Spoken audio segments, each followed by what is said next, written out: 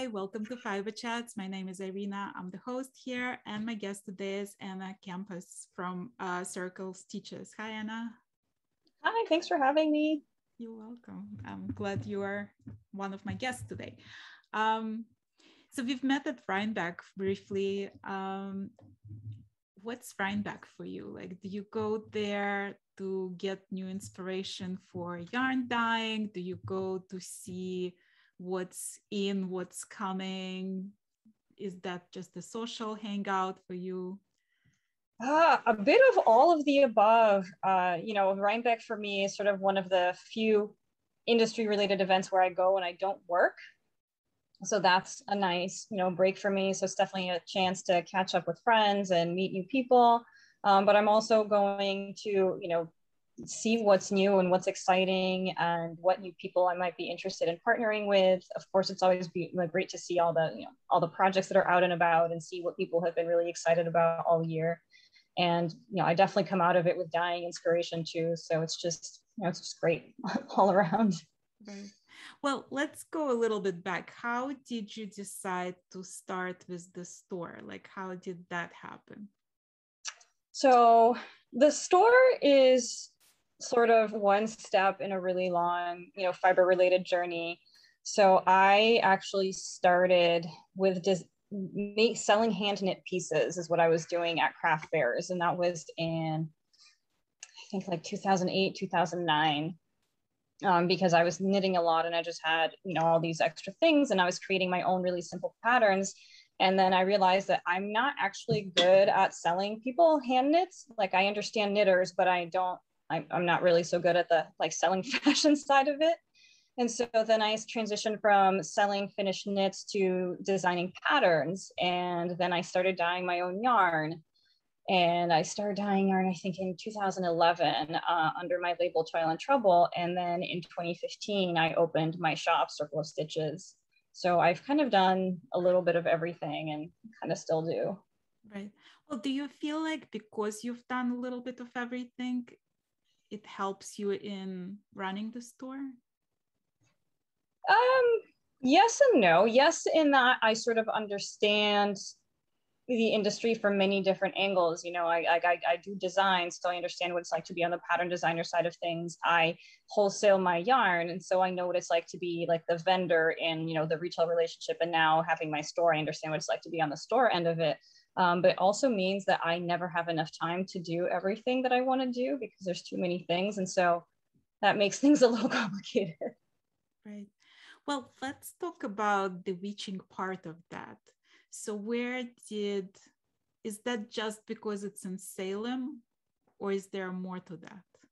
There is more to it. So I grew up with an aunt who was a professional tarot reader and is an astrologer. So I grew up around it. So I've been exposed to, tarot and crystals and that kind of stuff for as long as I've been exposed to knitting, right? Because all started in my childhood.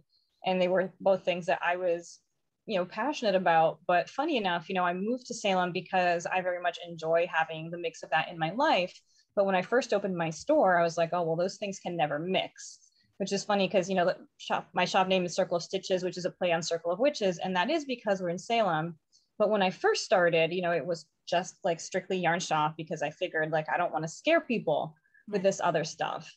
And then I got to a point where I realized like, well, it's my store and I didn't leave a corporate job to not do what I want, so I just kind of tried. I started offering tarot classes first. And, we did get a little bit of pushback from some folks, but most folks loved it and they kept asking for more. So then I started supporting indie deck creators, in the same way that I like supporting indie yarn dyers. There's people who are creating their own decks and independently publishing them.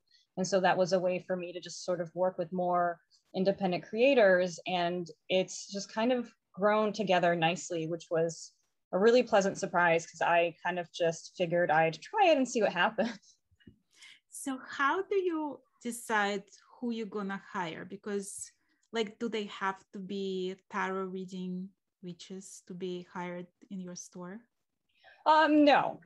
So funny enough, I actually do have one employee, Kathy, who is an excellent knitter and also is a tarot reader and tarot teacher, but that's purely coincidental. when I'm hiring staff for the store, I'm definitely looking for people who have a lot of knitting experience and that expertise. And when they're speaking to people about the tarot decks, I'm more educating them about the deck creator and more about that background. I don't expect them to necessarily know anything about tarot, but you learn more about things just kind of being in the environment and hearing about it. But I'm definitely focusing on hiring folks who are, very experienced knitters. I'm not so much focusing on the other side of it. Right. So besides just selling yarn, you also dyeing yarn. Yes. What's the inspiration for your colors? How do you find those inspirations? Well, one thing that I realized, I live in New England, and every area really kind of has color schemes that they prefer. So you'd think that colors that do really well, in one area would do well everywhere. And that's definitely not true. Color preference is definitely very regional. And my color sense, having grown up in Brazil, is very different than a native New Englander. We've just had sort of different experiences of the natural environment. And so a lot of my color inspiration comes from my background. And I know that I end up creating colors that people find very different, at least in New England, because my color sense is very different, and that tends to be what attracts folks. But I definitely take a lot of inspiration from the natural landscape in Brazil and my background there.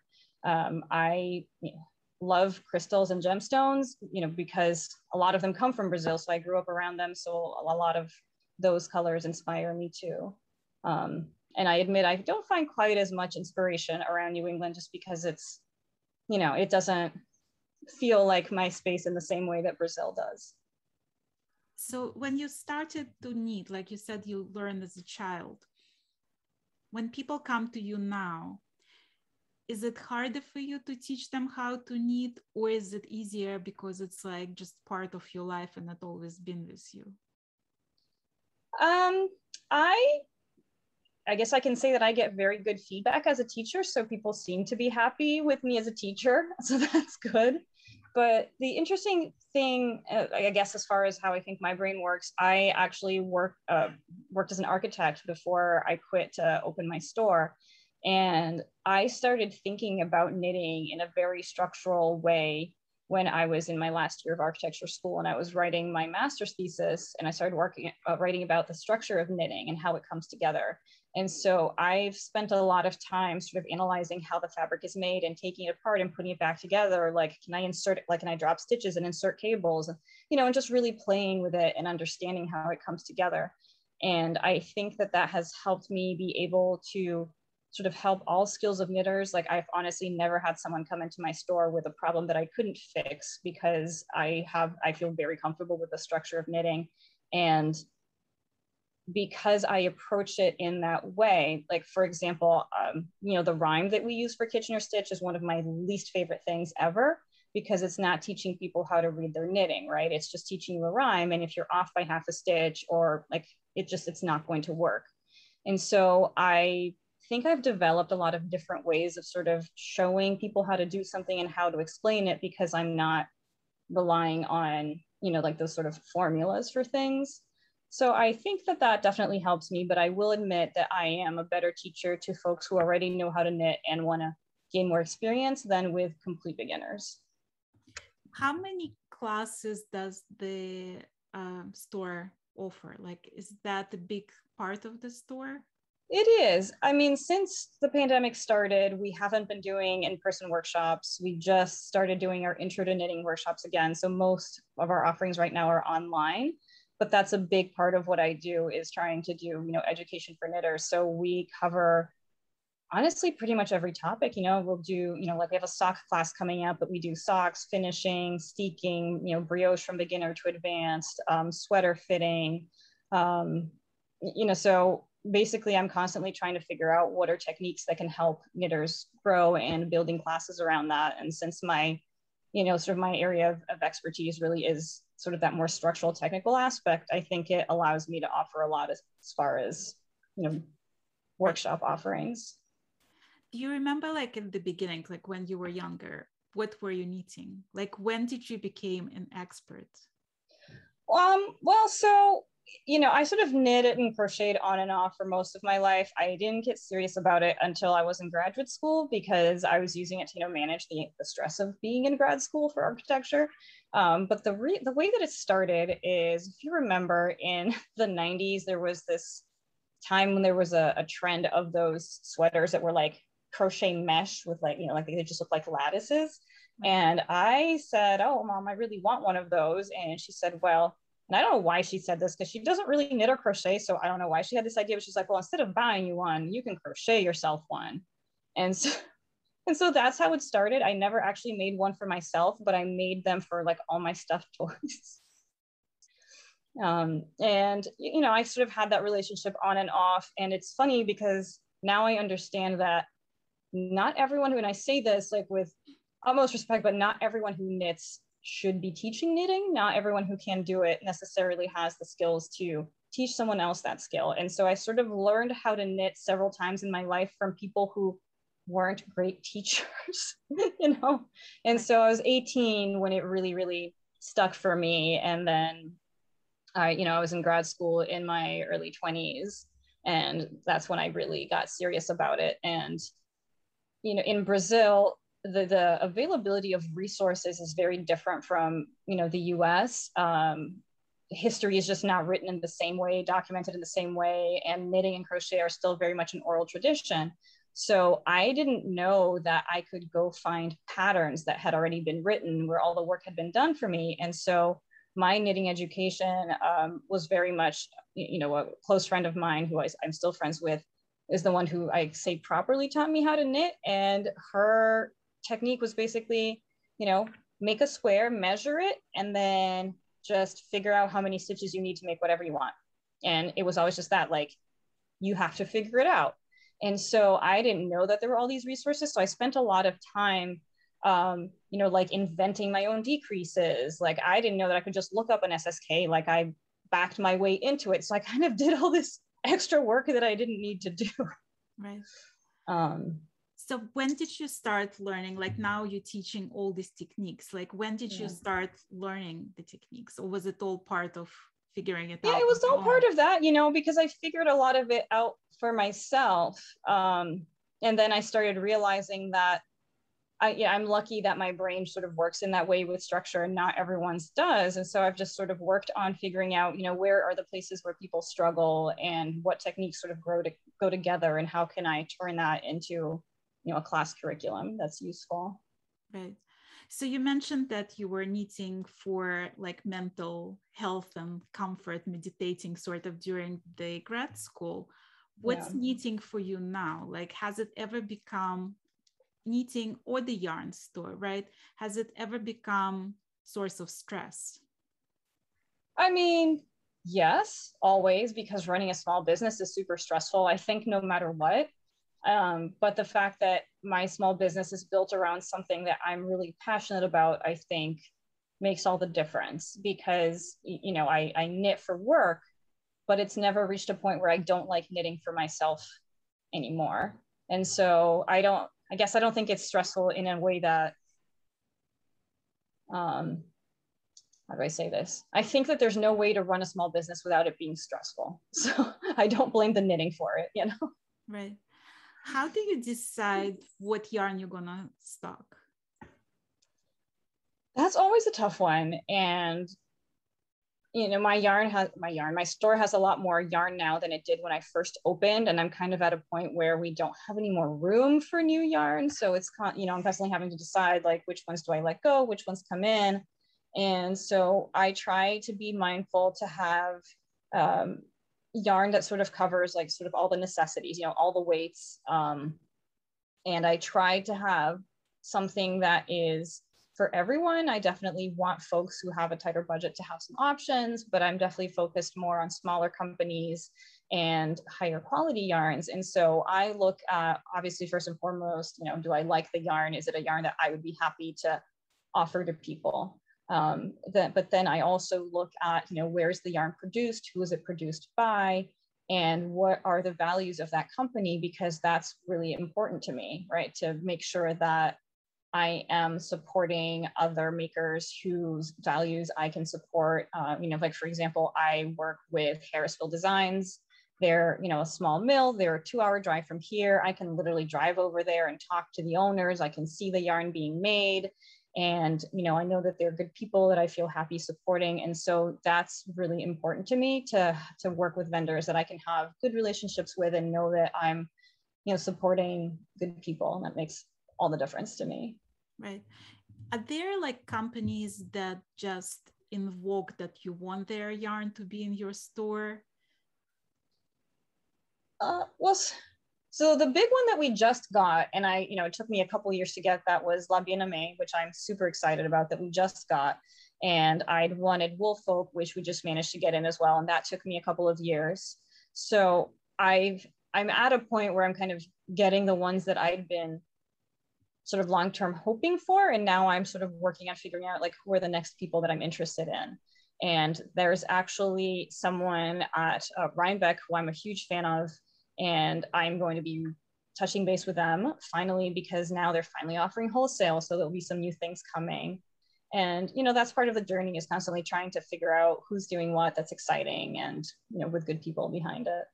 Right. So like a lot of yarn stores that I know, they sort of like go after the hip and popular designers, right? The whatever, your top 10 of Ravelry, and then they organize kits. Like, do you do that as well? Do you try to see like what designs are super popular on Ravelry and then try to create kits for that? Oh yeah, I've definitely done a lot of that. I created a lot of kits for, the shift cowl, the Andrea Maury design, because I have Spin Cycle, but Andrea is someone who was really nice and supportive to us during the pandemic and did a lot to support us. So I'm happy to support her back. And so I definitely try and keep an eye on things that are popular right now, but I will admit that even if it's popular, if I don't like it, then I don't tend to do it, because when I was first starting my business, someone gave me this advice that said, buy inventory that's 30% ugly. And by ugly, they meant 30% that you don't like. And I don't do that, because if I don't like it, I'm not excited about it. And I've decided that, it's okay. I can't make everyone happy. And so I definitely try and see, what is popular, what people are excited about, but I also try and make sure that it's something that I'm excited about as well. But I do also try and create things that are more unique to us. Like right now, we're doing a knit along with one of my shawl designs, Navaska, that just came out. I wish I had it here to show you. I don't. I have the swatch that I was making for it back here. So that's a design, that I created, and we're doing a knit along, at the store. And so I try to have things that are perhaps popular and more widely known, but I also try and have things that are special and different, so that we're not just doing the same thing as everyone else. Do you ever try to support like small, just coming out designers that you meet? Yeah, I actually have people send me emails all the time, telling me that they're a new designer and here's a new design that they came out with. And if there's anyone listening, feel free to email me if you have new designs coming out, because honestly, it makes my life easier if people are sending me stuff and I'm not constantly searching. So I am never concerned with whether a designer is established or well-known. I'm more concerned with, is this a good design that I'm happy to share and, put my name behind?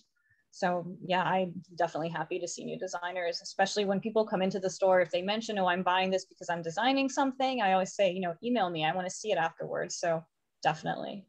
Right.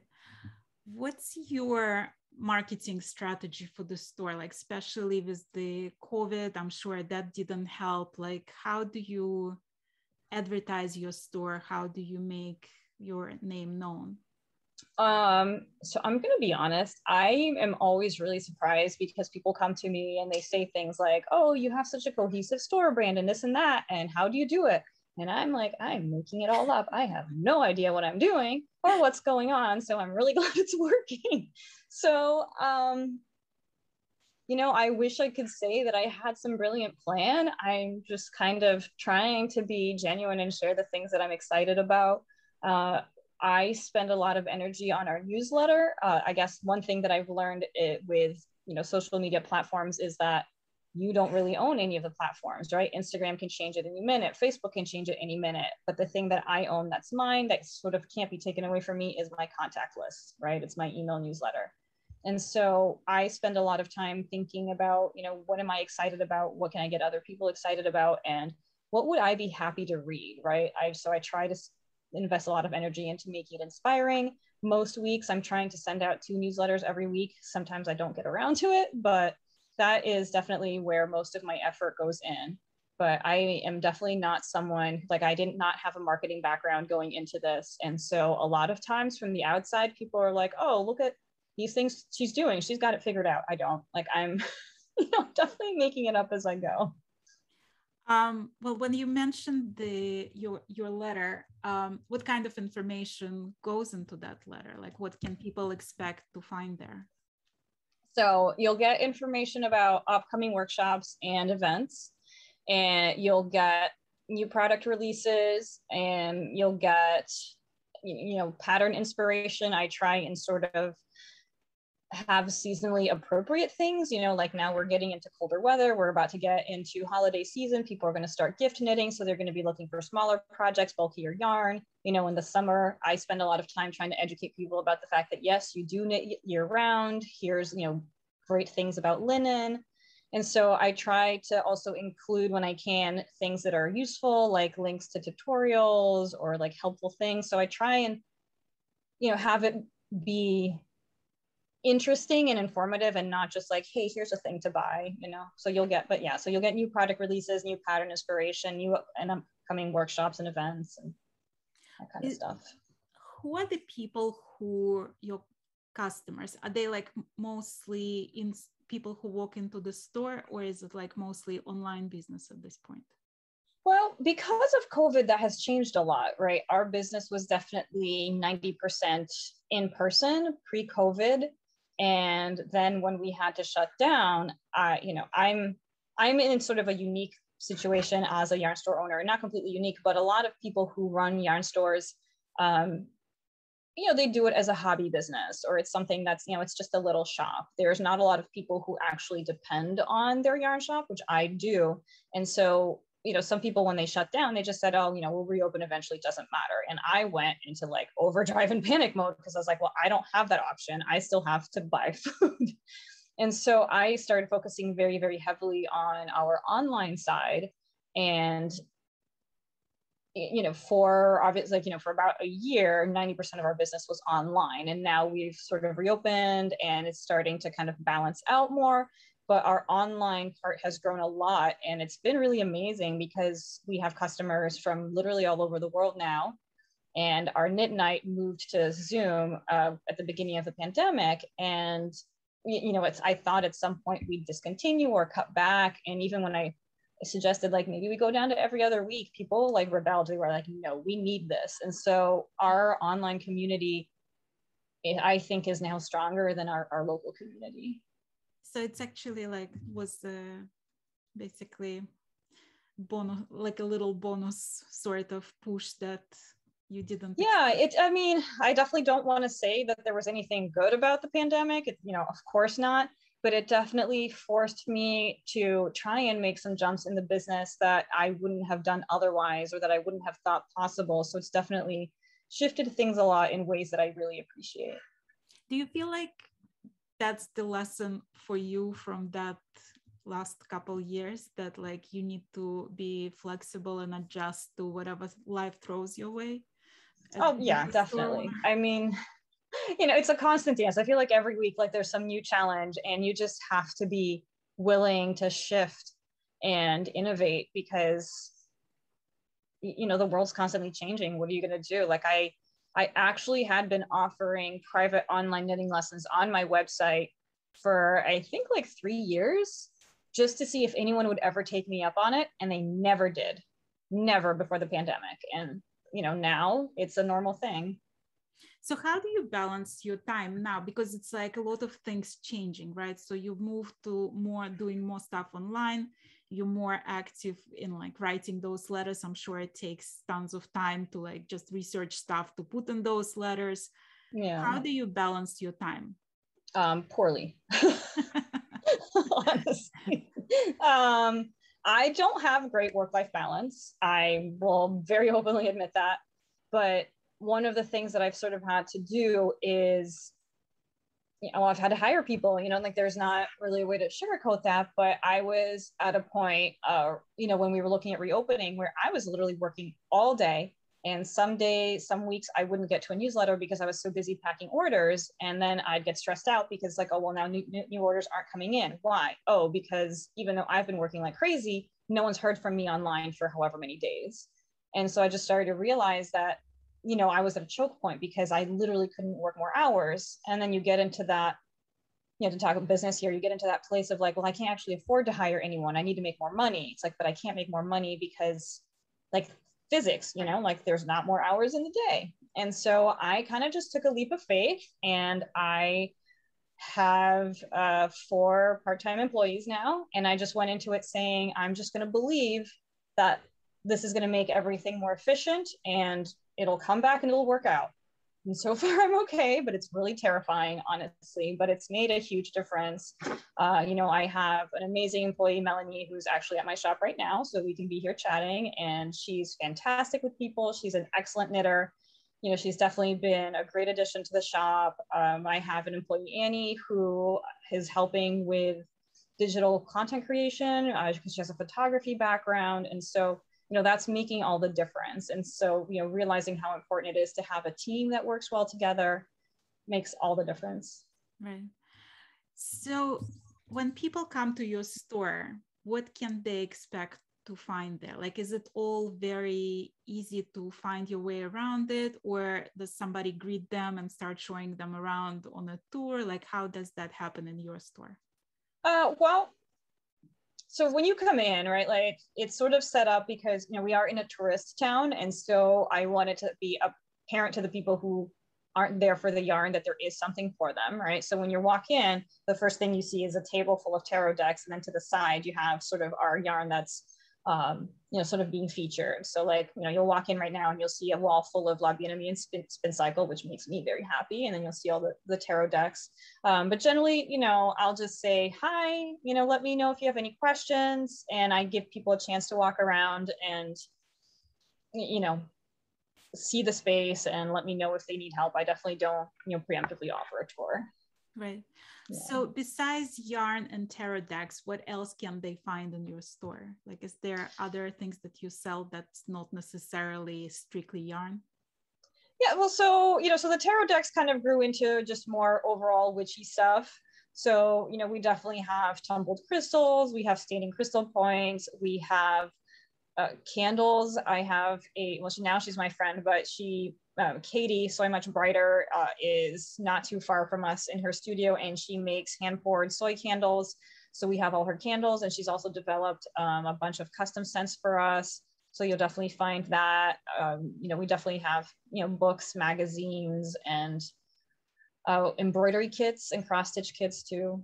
So I try to have something that can appeal to everyone. And I think of embroidery kits as kind of like the gateway drug. So, someone walks in and they're like, oh, I don't knit. Oh, but it looks like I could probably do this embroidery kit. And I'm like, yes, come to the fiber world, You consider this store like mostly for knitters, or like, do you have a lot of people who crochet, who do other stuff that come in?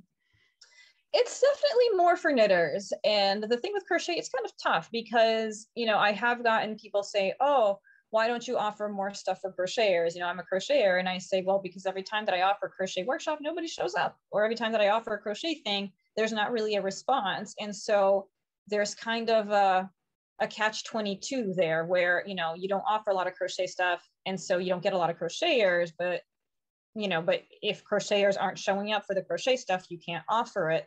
And so that's kind of been a puzzle that I haven't quite cracked. I wish that we had more crochet involvement, but there's definitely a piece of the puzzle that I'm missing. Do you so after I was interviewing Jacob, who was the one who introduced us basically, he used to design crochet pieces, then he got into knitting, and then during our interview I asked him if he ever considered doing designs and knitting, and he was like, no, like I'm too busy with school, I'm not ready for that. And then a few days later, he shoots me a DM and goes, well, guess what you made me do? I'm working on my first knitting design, right? Yeah. He's like just about to publish this new hat that he designed.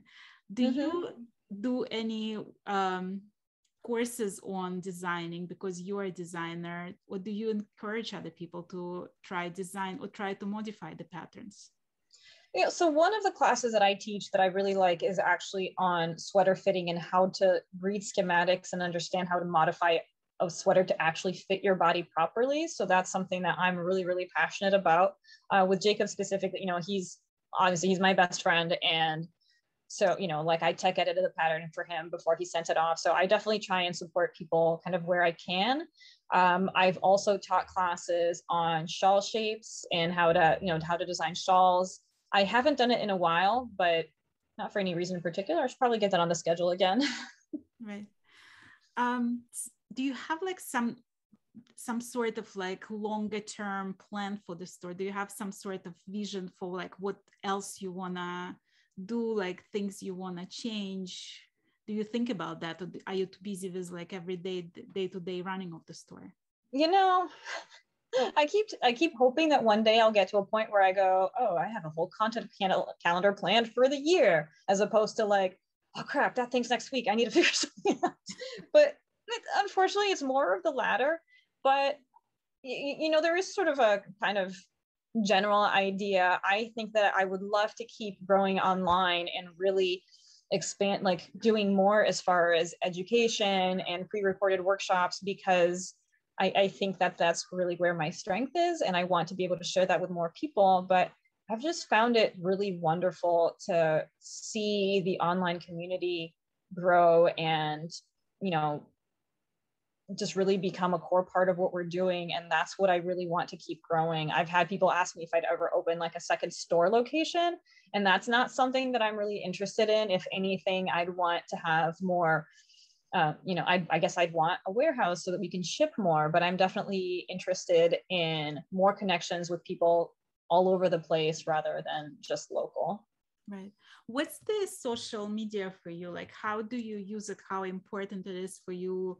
Did you find like your people online? I feel like I'm still trying to crack the Instagram code. That's definitely the platform that I use the most. And I still feel like there's some sort of like secret out there that I haven't quite cracked on it. But that's definitely been my most useful tool as far as meeting people. You know, like Rochelle Homer Fiber Co. is now one of my closest friends, and I met her online. Ash Alberg, they're in Canada, and they're one of my closest friends now too. And I also met them online. And so I would say that Instagram has been absolutely the most critical place. But it's, you know, it's not the only space, because on Facebook, you know, we have our shop Facebook group, and that's a much more communal thing. So I sort of have Instagram as a place where I can communicate with other makers directly. And then we have Facebook that allows, you know, for the community space to happen. Right. When do you find time to knit out of all of that? Because I hear like a lot of things happening in your life, but I don't see the spot for when you can just sit there and relax and knit. Like, when does that happen? That does not happen as much as it used to, honestly. But you know, if I'm at the store and I'm talking to someone, like I'm probably knitting as I'm talking to them. That's something that I've had to learn how to do, is, you know, knit without looking at my knitting, because there is really no time where I'm just sitting and knitting. Like I might be watching a webinar while I'm knitting or doing some other thing. So I'm not getting as much knitting done as I wish I was these days. Do you ever look back and wish you just pursued architectural career? Like, do you ever have any regrets about starting the store? No, none. Absolutely not. Well, if somebody came to you right now and said, well, I'm thinking of opening a store like 3 towns away from you, like what would be your advice? Or would you try to tell them like, think about it twice before you jump in? I'm going to be honest. So I've had a lot of people come to me and say, hey, I'm thinking of buying this knitting shop. Should I do it? I always say, don't do it. I'm going to be honest. It's hard. It's really, really, really hard work. It's not going to be a luxurious paycheck. And a lot of people have this idea that running a knitting shop means you get to have your cute little shop and you go in and you knit all day and sell some stuff and then you go home at the end of the day. And for some people that might be the case, right? Like if you are someone who has a significant other who is the breadwinner, you don't need to make money at your shop, it's just a leisure thing, then that's fine. Like that can be the dream. You just go in, you knit all day, you don't do much, and people, you know, come in or they don't, and then you're done for the day. And that's one way to run a business. But if you're actually looking to be profitable, to actually be able to, you know, have employees, a lot of yarn shops don't have employees, right? It's just the owner. Then you're looking at a completely different animal, and it's hard work. You know, yarn does not necessarily have the same profit margin that other types of products do, especially when you're working with indie companies. Generally, their wholesale margins are even smaller than when you're working with big companies. So it's really, really, really hard work. I remember I have this one memory burned into my head from Yarn Crawl a few years ago. Like, you know, we'd been frantically cleaning the store. We did all this stuff and then we were ready and we unlocked the door to wait for people. People hadn't shown up just yet. And I sat down and I picked up my knitting needles for the first time, like all week. And someone walks in and says, oh, it must be so nice to just sit and knit all day for a living.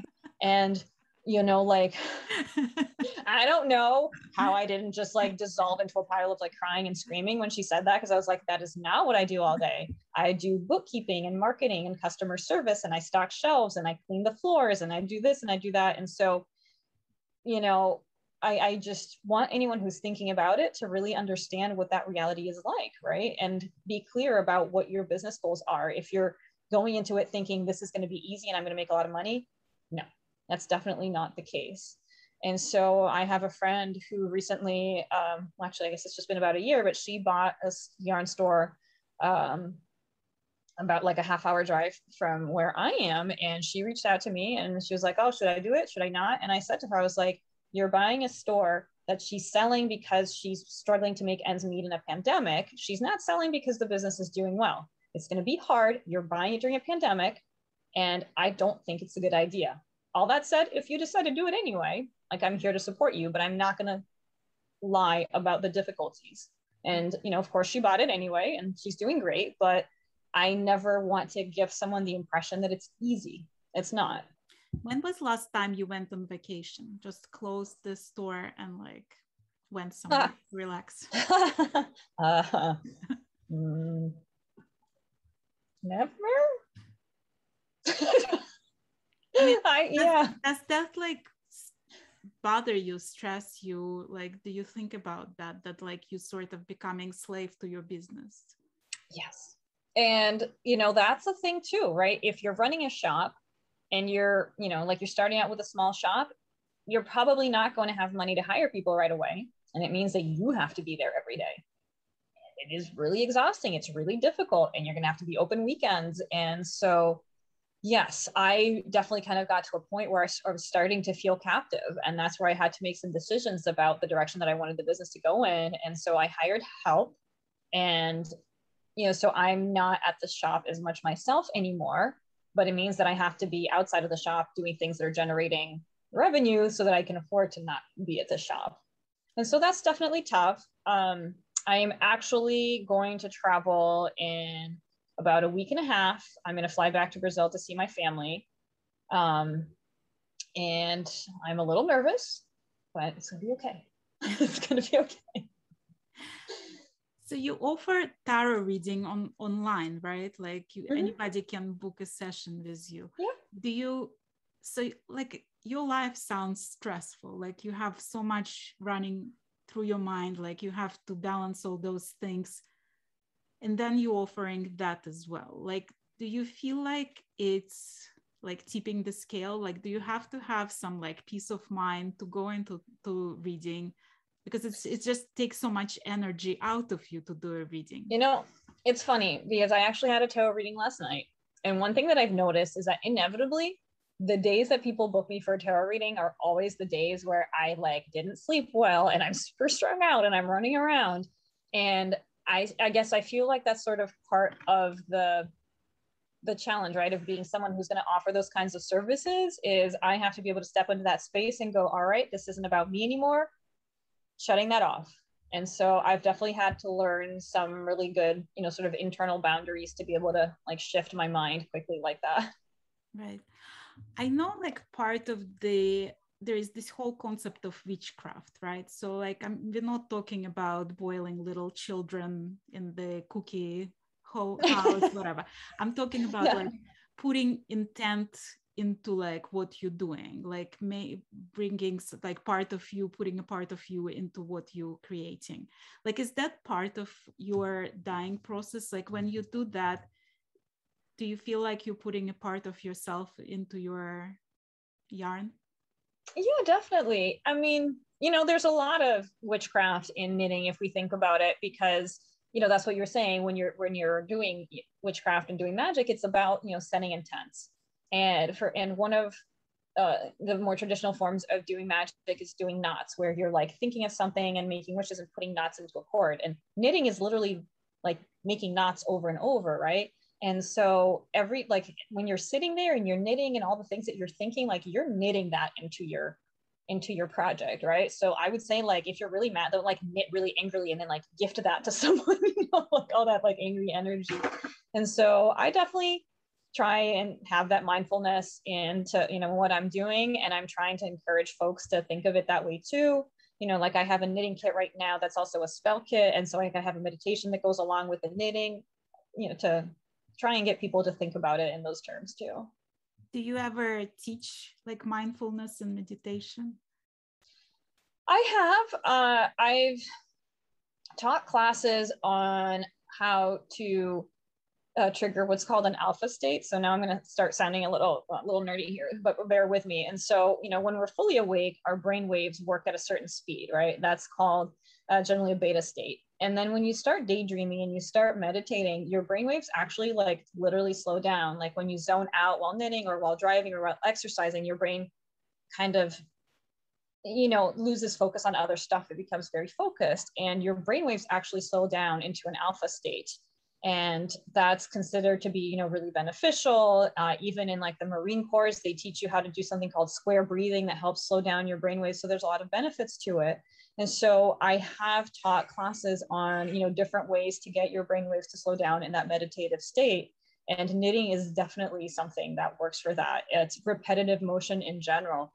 Like if we think about spiritual practices and how people do ritual, there's a lot of commonalities, right? Like dim lights, candles, chanting, dancing, repetitive motion. And that's because the human brain responds to that, right? When the lights dim, it does something to your brain space. Like it signals like, oh, something different's happening. Like I'm breaking away from, you know, from the day to day. And so, you know, those are things that can like, we can use these external triggers to help our brainwaves slow down. And so knitting can definitely be that for people. Right. I also like when you mentioned that you had like somebody develop scents for the store specifically. Like I know that part of the witching is all the herbs, like the sage burning and what have you. Like, do you add anything to the store from like that side? Any like essential oils, anything like? Well, so, you know, so the scents that I've created for the store, generally, if I remember to light a candle, we're burning one of those. But the way that those came to be, like, for example, we have a we have 3 sort of spell candles that are called Circle, Spark, and Crown. And Circle is for protection, Spark is for inspiration, Crown is for like self-empowerment and sovereignty. And how those came to be is I, you know, did my research on, you know, like here's herbs that would be used in spells for these things. And then I gave the list of herbs to Katie and I said, you know, here's a list of herbs, which ones can you combine to create a good scent? And then so she'd say, oh, this and this will go well together. And so there's definitely a whole process of like, you know, being very intentional about what's ending up in there. And then we definitely, you know, burn those in the store. Right. How do you take care of yourself? Like, what's the way you would treat yourself that you would feel like cherished? And I like getting massages. Honestly, that's the thing that I've decided is like, I deserve that. And I beat my body up a whole lot, you know, hauling boxes of yarn all over the place. And so I've reached a point in my life where I'm like, you know what? I can get a massage once a month. Like, that's okay. I can have like an hour and a half where nobody talks to me and someone just massages me. Right. What's like your least favorite thing about running a store? So my favorite thing about running a store is people. My least favorite thing about running a store is people. 99% of people are wonderful, but it is very difficult to work in a service industry, and customer service can be really, really tough. And sometimes there's someone who, you know, most of the time when someone comes in and they're picking a fight with us, it's not because we've done anything. They're having their own issues, and we become sort of, you know, we are on the receiving end of it. And being put in a position where someone is mistreating you, but you're supposed to be professional and you can't do anything about it, it feels really terrible. And that's sometimes the kind of thing that completely derails your entire day and you just feel completely drained of energy. And that can be really tough. But 99% of people are absolutely lovely. Right. Well, how do you snap out of it? How do you pick yourself up and like continue with the business and don't say, you know what, I've had enough, I'm gonna think of something else to do now? You know, when I've had a difficult conversation with someone, I don't have a good answer to that because I ruminate about it all day and I feel terrible about it all day. And I torture myself with it. So I am not the one who has good advice for that. If anyone does, I would love to hear it because I don't have a good answer. Well, when customers complain, like, is it usually about quality of materials? Like, what can they possibly dislike so much?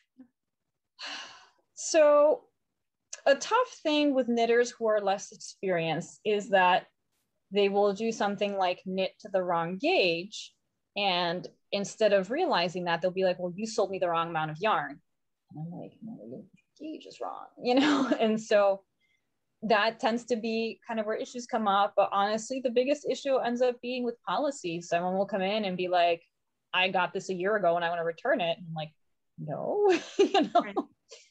And that tends to be the biggest point of contention is, you know, being like holding the line with your policies, because people take it really personally. You know, I can't make exceptions for everybody because then we go out of business. But when I'm telling one specific person, no, you can't return this, and they're going like, well, you should make an exception for me. In my head, I'm going, I can't make an exception for 200 of you. But the other person on their end, they're just thinking like me, I'm not getting what I want. And that's really difficult. Right. Have you ever purchased yarn or anything for the store and regretted it? Yes. And it was when I was trying out that advice of buy 30% ugly. And so I bought some lines of yarn that I didn't really like, but I kept telling myself, well, but someone else will. And then every time someone came into the store and asked for yarn, I would literally ignore that one because I wasn't excited about it. And so, you know, it's not that there was anything wrong with the yarn. I cannot feign excitement over something that I'm not excited about. Like, in a way, I'm actually a really terrible salesperson because I don't try and sell people things that they don't need. I don't try and kind of upsell. I've talked people out of stuff when they're looking at buying something and I'm like, you know, this is not a great idea because of this and that. Like, I talk myself out of sales, but on the other hand, you know, people trust me because they know that I'm not just gonna try and sell them stuff that they don't need. But that's when I learned, like, even if other people are really passionate about something, if I don't like it, I always end up regretting buying it because I just can't get behind it in the way that I should. Right. When people come, like if it's a tourist, let's say, that just came to Salem to look at the witches, you know, the museum and whatever, the spooky houses, yeah, and they come to your store, do they not take you seriously, like as a tarot reader, or do they think it's all fake? Like, what sense do you get when you do tarot reading? We get all sorts. You know, some people come in never having had a tarot reading and feeling super skeptical about it.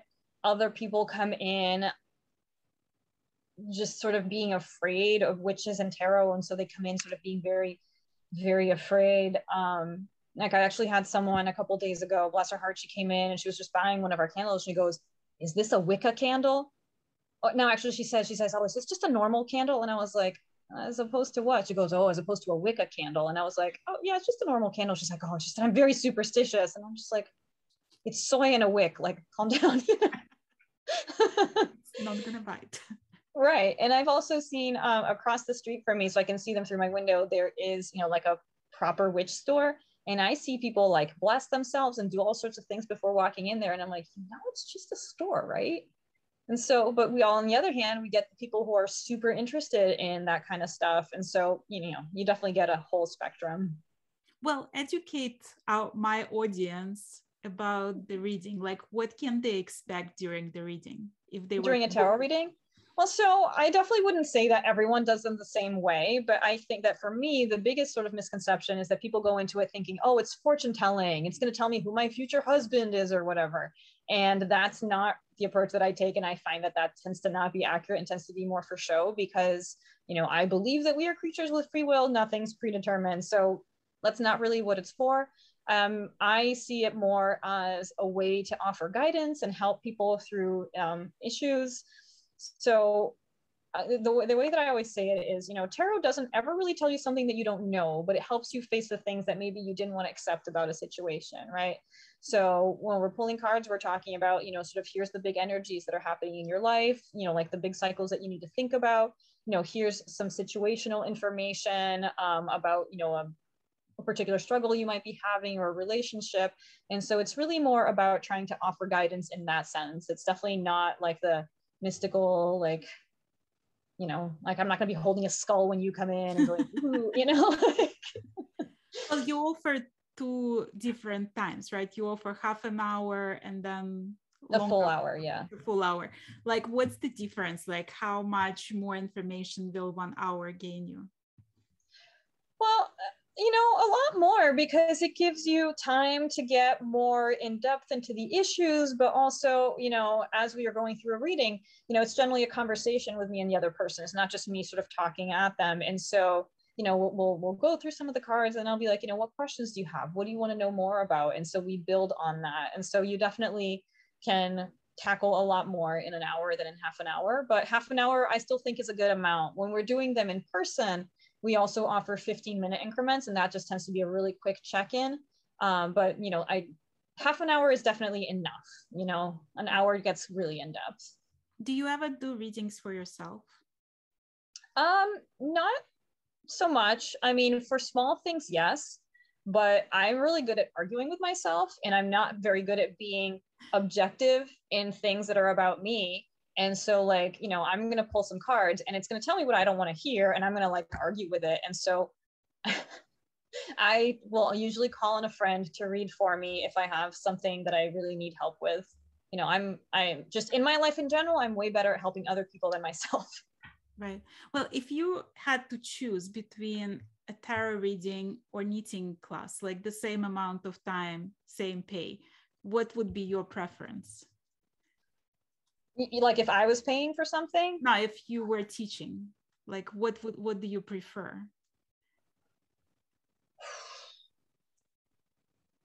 That's a really tough question.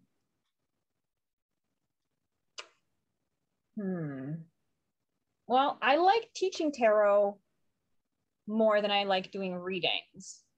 And when I say more, it's just a kind of a different satisfaction. But being able to, teaching tarot to a group of people, I sort of feel like I've given a bunch of people at once tools, whereas a one-on-one reading, I'm just talking to one person. So there's kind of a different level of satisfaction there. But, sometimes the readings can be really intense and really emotionally cathartic for people, and they're really special too. So I don't know. That's tough. I guess I just enjoy doing that kind of, exchange with people regardless. Right. Well, I hope I didn't tire you out today completely. No.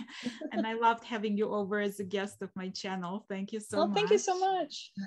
And it was lovely to meet you in person because now I feel like I sort of know you. So one day soon I'm coming to Salem and I'll stop by and say hi. Yeah, you'll have to visit me and Jacob. Totally. Well, thank you so much.